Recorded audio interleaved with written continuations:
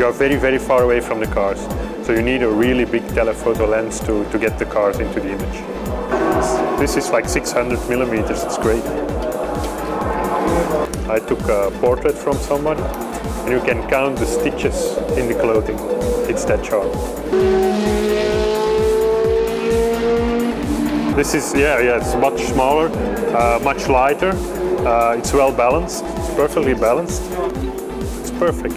Yeah, the size is very small for such a powerful lens.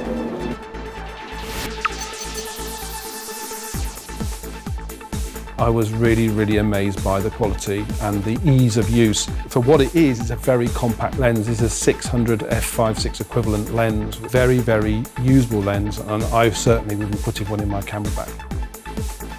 I was taking shots during the press conference, and I was shooting at 80th of a second handheld at f4.5-6 at 2000 ISO, and the driver's eyes were completely sharp. I have to say it, I was blown away.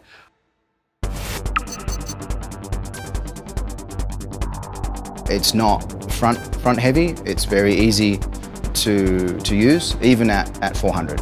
I thought I was worried because of the size of the lens, but the balance is fantastic.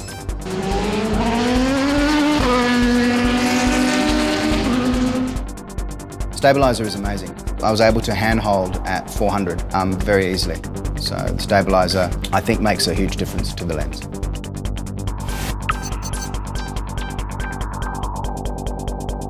The image stabilizer, it's like having a tripod with me.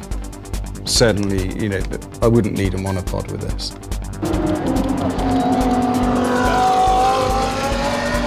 So, for example,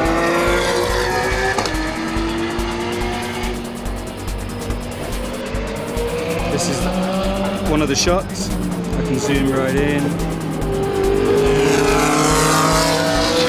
Aperture light flare is beautiful.